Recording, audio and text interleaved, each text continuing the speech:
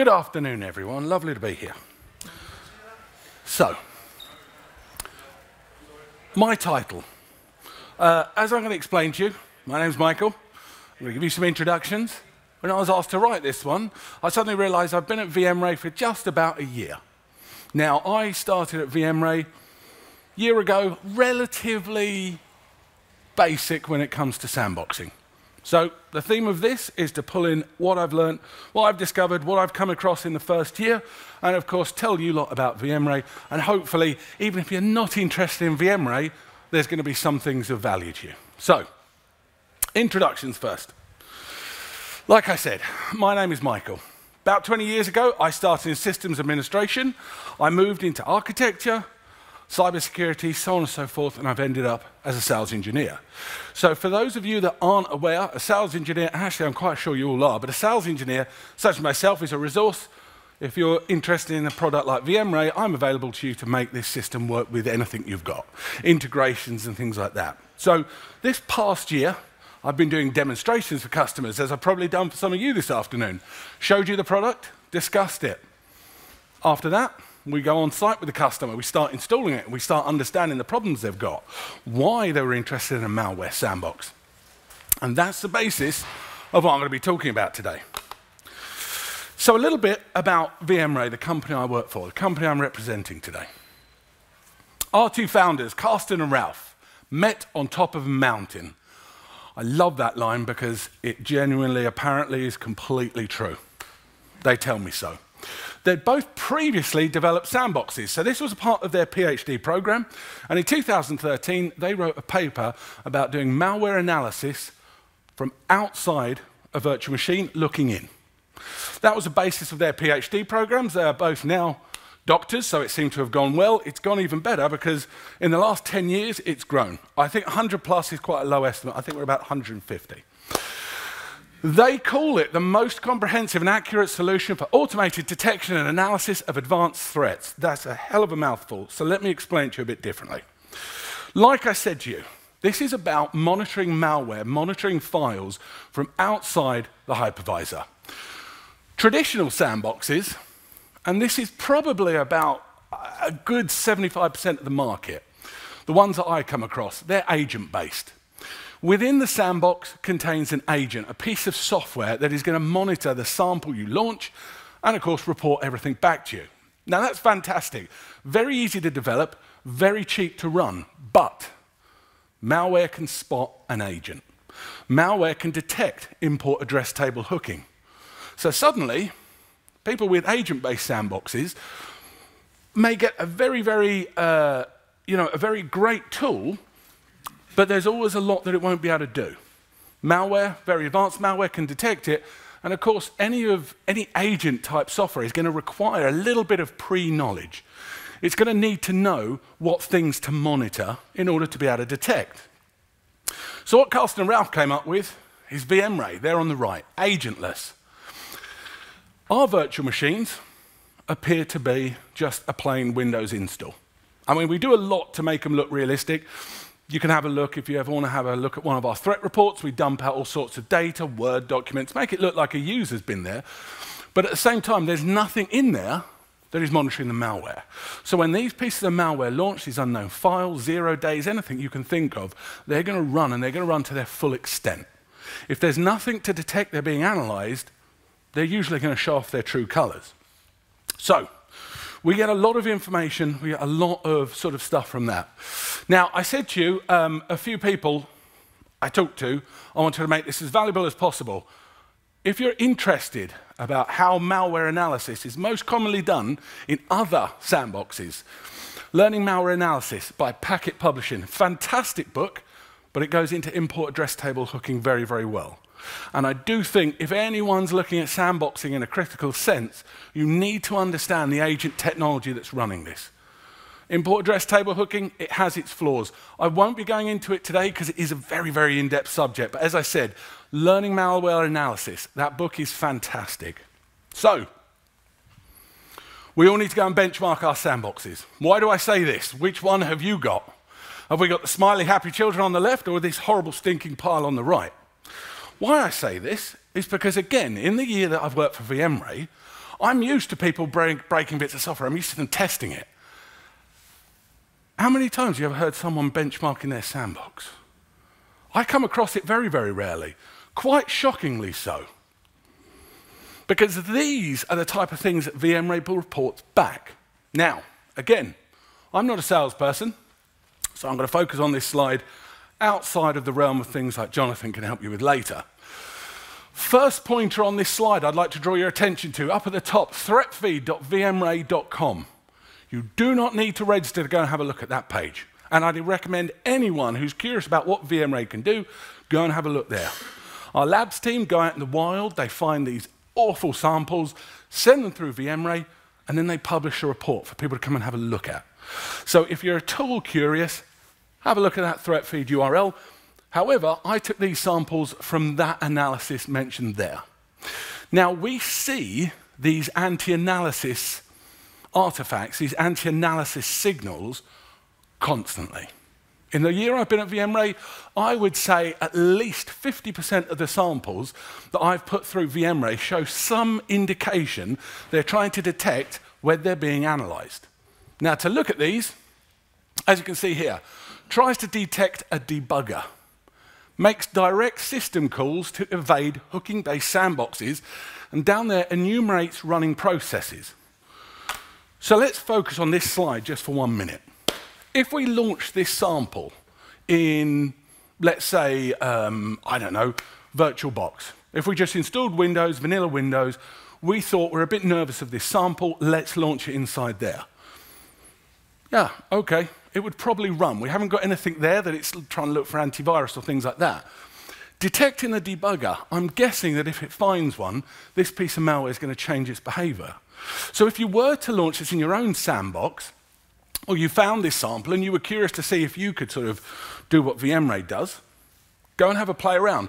But detecting a debugger, I guarantee you, if that was there, it's going to shut down.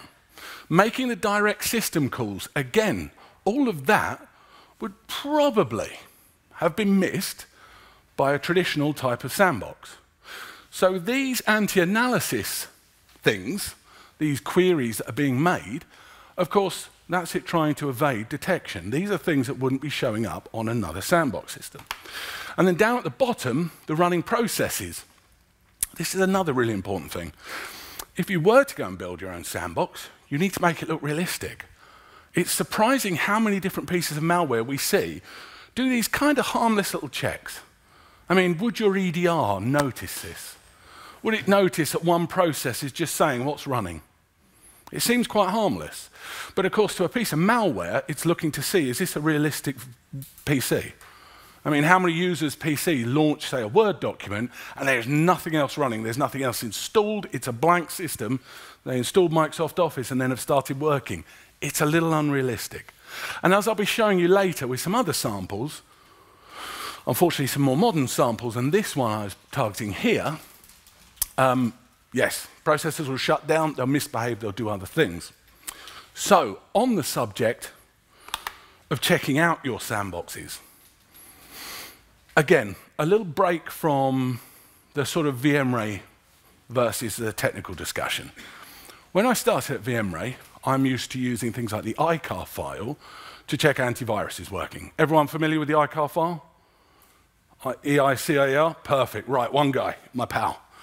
So the ICAR file, if anyone's not aware of it, EICAR, it's a harmless text file. You can email it to your friends and, of course, detect if any antivirus, any mail gateways or anything like that, flag up an alert. It is a harmless file, though. PA fish, paranoid fish. This is the equivalent for sandboxes.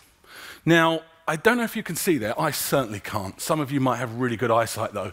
But these slides will be available to you. Have a look at that GitHub repo, if not. But you can see here, that's it running inside a VMRay virtual machine. If you have a sandbox, sorry, put my teeth back in. If you have a sandbox currently, I would encourage each of you to go and run a tool like this. Now, it's open source, so of course, have a look at that GitHub repo. It's very easily written, and you'd be surprised at the type of things it's looking for.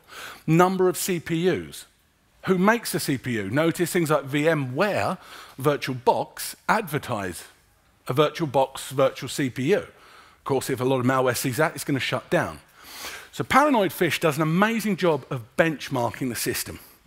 It is absolutely not a VMRay tool. I'm not trying to push you just another way. This isn't something sneaky. It is genuinely an open source project which I have seen great things from. And I've always been surprised at the number of people using a free sandbox. They run this through and all of a sudden they get a little bit scared as to what it can and can't do. So, let's go on to the meat and potatoes. This is my year in malware. So I started last year. Now, the first thing I came across, and like I said, I've probably got a career similar to a lot of people I've spoken to. Always worked in IT, moved from sort of systems administration and came into security about sort of 10 years ago, I'd say. In that time, I'd always use antivirus to alert me to the presence of something nasty. A few years ago, or not a few years ago, sorry, it's even further now, companies start rolling out EDR. So now we can get these alerts and we can respond, and it's fantastic. But besides a few times that I maybe analyzed bits of malware with something like IDA Pro or Ollie Debugger, I never really spent a whole lot of time analyzing malware. And if I'm honest, when I came to work at VMRay, I was sort of expecting a real sort of like the customer base would be real hardcore sort of geeky guys. And yet I'm quite surprised at how many different companies use us. So, why do you analyze malware? Number one, targeted attacks. They are getting cheaper by the day and easier to run. I'm going to show you a few examples of these, but targeted attacks, when you look at the cost of a URL, when you look at the cost of repackaging, I mean, you can go onto GitHub and find some amazing software packaging tools. UPX is a very common one. There's a million different types of similar packers that will obfuscate and hide your code. Right, so all of a sudden, targeted attacks, you may actually want to know what's going on here. To alert you is great. You can block it, you can stop the threat. But to understand what was I being targeted, is this coming directly from me or have I just got unlucky? Zero-day attacks. This is a very, very bold statement, and I completely back this up. Because VMRay does that behavioral analysis, and if we remember, because we don't use import address table hooking, we don't need to know in advance of the threats, we're able to catch and alert zero-day malware. If a file starts encrypting all your files, we can alert you to that. So again, we're seeing a lot of people, a lot of larger organizations who are being hit by brand new attacks. Again, people are selling vulnerabilities, people are selling exploits. And unfortunately, if you spend a few thousand buying one, you're probably going to want to send it to someone who's got enough money maybe to pay a ransom. And unfortunately, these are the bigger companies. And then finally, malware intelligence providers. So again, something that fascinates me. We get all this information. You get these horrible pieces of malware that go looking for exploits in your system. They backdoor things. They ransom off your data. They exfiltrate. They do all these horrible things. But most of my career, I never really stopped to actually analyze and say, what are they looking for? And again, if you couple this with things like a targeted attack, well, it's probably a good idea to know what you're actually being hit with. It's nice to be able to block it. We all need to be able to block it. But yeah, going a step further. So, what do we make the most of? As I said, ransomware as a service. If we're looking at that, VMRay, of course, we're going to be extracting indicators of compromise. We can pull out the command and control server. We can start blocking that in the firewall. Zero-day exploits, behavioral analysis. Those this is a hard one for me to say, all this open source obfuscation tools. Horrible. Yeah, go onto GitHub. I'm sure many of you have done this before, but search for obfuscation. You find the most amazing tools that people release free. Now, maybe you run one of them, your antivirus can sort of catch it. But what if you combine two or three? What if we maybe encode this DLL one way and we pack something else another way and so on and so forth? Remote working. This is another important reason why sandboxing, I think, has come the way it has. Prior to COVID, certainly the company I was working for, TLS decryption devices. And everyone's traffic goes through that and the company can see exactly what's going on. But of course, now everyone's working from home. Everything's changed. You're getting all these files that may be turning up, not you, But you're getting URLs that people are opening up, and no longer you're seeing these via your TLS decryption device. You're just sort of blind. So extracting all this information is so crucially important. And this was where I started off last summer. So going out with the sales team, meeting staff, meeting customers, having a chat, and realizing that actually there's a lot more to this than I'd have first sort of understood. So what's the first thing we sort of provide? Or what do people do with all this information? Automations and knowledge sharing. Again, previous to VMRay, you got an alert, blocked it, removed it. I've spoken to a few people today who talked about cleaning up after, say, an attack. And you'd go to a backup and maybe you'd scan it to make sure there's nothing there. However, the VMRay was all built around the idea of automations and knowledge sharing. So I would encourage all of you using sandboxes to go and have a look at where you can use this information that you're generating. Again, we come across a lot of customers who say, I've got a great sandbox, then we start talking about things like MISP. It's mentioned down at the bottom. MISP is an open source, a fantastic open source piece of software for intelligence sharing. Amazing. You can put your data in from anything and you can take it out in any sort of format.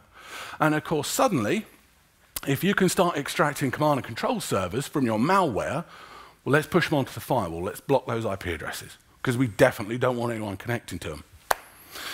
VMRay does a very good job at filtering the indicators of compromise. Now, let's pause a moment and let's think about this. If we're automating our sandboxing, if we're saying, right, SentinelOne or Microsoft Defender for Endpoint or any of these sort of EDR tools, send us all your false positives. Send us all your alerts, sorry. We're going to tell you if they're false positives. If we're going to automate such a process, well, what's the value in getting all those files in? Someone's still going to have to do something with the outcome. So, this is another important thing I want you to focus on when you're looking at sandboxes. The indicators of compromise. You'll notice I've highlighted two here. I'm going to have to get a little bit close. I might block some of this out, I'm afraid. Filter 409 artifacts. You just see it there, and then I turned it off here. VMRay, by default, filters out harmless artifacts. I'm not going to name names, but if any of you are familiar with sandboxes, there's a few on the market that will just dump out everything. Any IP address, anything that's been touched. Run DLL 32, localhost. Let's imagine we block that. Can you imagine if you pushed out your EDR, block all connections to localhost? Or if you said alert me? All of a sudden, this smart idea of automating just goes the opposite way. So again, when you're working with these systems, do have a look at what they're providing on the outcome. Now, I like VMRay because VMRay doesn't believe in vendor lock-in. So, MISP, Stix and Taxi. Is anyone familiar with Stix, Taxi? Open source threat intelligence sharing. Stix is a protocol or the method of distributing, I believe the data format, don't quote me, but Taxi is the server side. And those two systems together mean that companies can share this information either internally or far and wide. And of course, the final bit, what I spend so much of my time in as a sales engineer, solutions architect, or whatever else you want to call me, the REST API. We get customers that come to us saying that companies, other sandboxes, have weird integrations or specify what the data comes to. Again, what's the value of that sandbox? What VMRay is trying to do is, on the back end of all of this, actually provide some output that you can then feed into other systems to see the value of doing all of this. And like I said, automating it, because if you put every alert your EDR solution gave, you're probably going to be very busy. So again, think about that flow in, but also the flow out. So this was something I had to learn the hard way. And like I said, spent an awful lot of time, give a review. Spent an awful lot of time dealing with scripting. The REST API, very easy to use, Python, PowerShell, but certainly having one of those available suddenly means you can integrate pretty much any product with anything else. So do focus on these open source standards when you're looking at such tools. I mentioned this website earlier, right? This came up in spring, our public threat feed. So this is something our company tries to put something back into the community. And like I said earlier, I'm not a salesperson, I'm technical, and I'm promising you there is no sign up required to have a look at that. You will get to go and have a look at the threats, and I would recommend you do it. Let's jump on though. Spring. This reminds me of a lot of fun. So Microsoft, February 2023, they announced they're going to start blocking macros, right? How many times has someone had one of those Word documents turn up, blurry text, click enable editing to make this, make this document open in your new version? Unfortunately, people still fall for it. So Microsoft made the bold decision, let's stop macros. Sorry, I shouldn't clap when I'm wearing a microphone. Let's turn off block macros by default when a file comes from the internet. Fantastic. April, Microsoft OneNote starts appearing packed with all sorts of rubbish. This was not surprising, I hate to say it, because of course anyone we work in security, these things come and go all the time. But what did shock me about this is quite how quickly all these attackers moved from Word documents full of macros instead to OneNotes with all sorts. We were seeing MSI files, VB scripts, ISO files being dropped. The ISO files is a really weird one, and I would recommend you have a dig through the threat feed to find some of these samples. 7-zip, it turns out, and there was another bug in Windows at the time, meant that read-only, I think it was a read-only file, wouldn't get this mark of the web. I've got it on the next one. So a mark of the web, if anyone's ever seen that little box, see that security? Came from a computer, you have to click unblock. Unfortunately, it wasn't there for OneNote at one point. So you can imagine what happened there. And that's why this sort of sudden flood of information came in. And again, maybe I'm being a little bit junior, maybe let's say, a bit basic. But personally, I would have thought if Microsoft turned it off for one, they would have done it for everything. Wasn't the case. Right, okay, sandboxing. This is another important one. How many of them have OCR? You know, I mentioned earlier about documents trying to trick people. That's a relatively small screenshot, but it's that classic blurry text background. Again, you'll notice there, go and have a look at our threat feed. The ability to catch, an OCR engine in the product, an optical character recognition, of course, suddenly you can start approaching all the social engineering attacks. So this attack is the old, it's a blurry document, please click on the following, enable editing, and then let the macros run, and of course the payload is triggered. It's strange, but we're seeing more and more of these through a variety of different things, a variety of different methods. Social engineering attacks get the user to run it. So if you're able to do this sort of OCR, optical character recognition, hopefully your sandbox will be able to make the most of what it's actually seeing. And of course, screenshots, got to have screenshots. So many of these files are visual. I would say malware that we've been seeing, or I've been seeing in the last year, you could split it right down the middle. There are the executables, DLLs, things like that want to run in the background, encrypt stuff, and then they tell you that they're there. But of course, anything that's targeting your end users is probably going to need a social engineering attack first. So, factor that in when you're having a look at this stuff. That's not working. I mean, at least it's memorable. Now, right. So, let's go back to a bit more technical stuff, right? Cat B. This is a particularly horrible piece of malware. I've got some more sort of stuff I can discuss with you later if you're interested, but Cat B has this interesting thing of putting ransom notes on top of the files. So when you open the file in a hex editor, you'll actually see the ransom note above the encrypted blob of data that's left where your old documents used to be. But you'll also notice here, we are specifically, like I said earlier, we are seeing a lot of attacks. This one here, side loading, we're seeing an awful lot of things where they're trying to detect the analysis environments. Now, I said this at the beginning, I'm laboring this point perhaps, but Cat B is a very, very active piece of malware that's out there. That link, there is no registration required, anything like that. And this is one of our threat researchers, a guy called Patrick Stubman, does fantastic work, the most amazing stuff. I'm quite certain he wrote it, or certainly his team. Writes the most amazing stuff, and I would strongly recommend you go and have a look at these. If you're curious about malware analysis, he goes into the details. He opens it up, pulls it apart, shows you all the different functions and so on and so forth, and he goes through Cat B.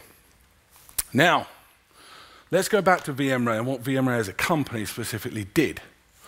We hit spring, they start repackaging it. You might think I'm about to start going down the sales route, but this is important to understand how these files, how these systems work. A lot of sandboxes, a lot of these sort of cloud-based scanning tools, again, you've got a quota.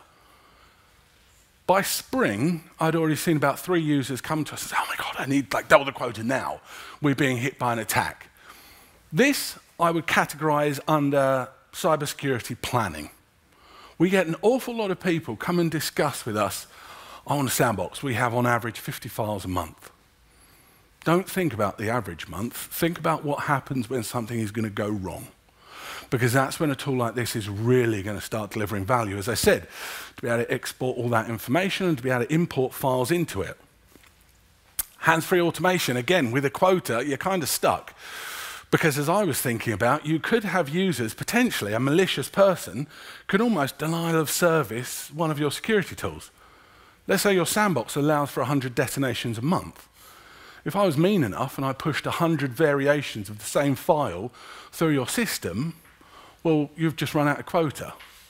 So, interestingly enough, this is something which really did bother me. And when they started talking about repackaging, I kind of switched off, if I'm honest. But yeah, you can't really automate all of this stuff if you've got a quota. You can't scan any files till the 1st of the next month. No one cares when the billing month happens. Attackers aren't going to stop. So, again, strange that no one sort of considered that. In summer, we added Linux support. Now, Linux, under Linux, we're scanning ELF files. What are they? Executable and linkable formats, aka binaries. Linux binaries. Think of them as executables for Linux. Anyone read about freedownloadmanager.org? This was in the press recently. No, I'm not seeing any head shakes. Right, here's an interesting one. So we had a few customers come to us and say, why would we scan ELF files? All our software is in RPM and deb files and things like that. Right. Freedownloadmanager.org.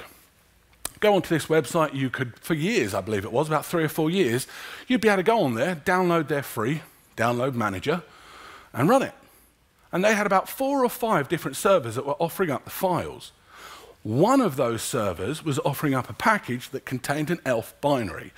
Now, of course, you're not going to package your nasty Linux ransomware, as we've got a screenshot of it there, in a deb file. You can open them up. You can unpackage those. You need a binary to be able to smuggle stuff in. If you're not keeping an eye out for ELF files, personally, if you haven't got a sandbox, these are appearing at a rate of knots. Don't underestimate how much of a target Linux is starting to become for attackers. And again, malware. I started using Linux, decades ago, and everyone was ranting and raving. It's brilliant. It's harder to use, but you get to laugh at all the Windows people with antivirus and things like that. Yeah, it's coming everyone's way now. This is the final slide I'm going to do to round off this triumphant majesty of a talk. Amaday. Here's another horrible example of why malware sandboxes is so incredibly valuable. First appeared in 2018, so this isn't news, and you've probably heard of this family of malware before. It steals information, sits there, usernames, passwords, this kind of wonderful stuff, sends it across the internet to their command and control servers. Analysis now suggests it can be used to drop other payloads. Maybe that attackers are basically upgrading their backdoors. So if they've had this previously installed, maybe they're worried that people are going to spot it, so they're removing it. But equally, some things that we've seen could also suggest that people are sort of overtaking one another's command and control servers. So no longer do you have to worry about a piece of malware coming from something legitimate. Now it's almost like malware is just spinning off more and more malware. I also put a note down there about sanitizing URLs. VMRay, we have a reputational lookup in the product. It's the first round of analysis. What's great about the reputational lookup, we can quickly, count off a lot of different files. If it's something that's been doing the rounds for 3 years, why bother scanning it? If we know it's bad, on you go. You can send URLs. Maybe we should all consider what's being sent in those. For example, this is the payload. This is a URL that's being sent back with this AME stealer. And again, there's a blog post for you can go and have a look at it there. What's interesting about all of this, that's the version number of the malware, that's the computer name, that's the username, and the final bit DM, that would be the domain name. Right, okay, we don't want that being sent to the attackers, I get that. But you get an awful lot of people submitting URLs. We go to sales calls and people will say, oh, my staff have been using product X, Y, and Z. It's free. What happens to your data when you upload it? I mean, these kind of URLs, occasionally we see sort of articles turn up with common, let's say antivirus websites where you can upload a file and it's scanned by sort of 100 different engines. I'm not going to name names. But we occasionally see information like this being leaked out of that. Because, of course, if you roughly know maybe the hash or you know what you're looking for, to go rooting through those kind of publicly available logs, imagine if you found a URL like this. Some poor guy has been hacked. Maybe he thought he was doing the right thing by uploading the binary to a free sandbox, and then this gets published on the internet. Right.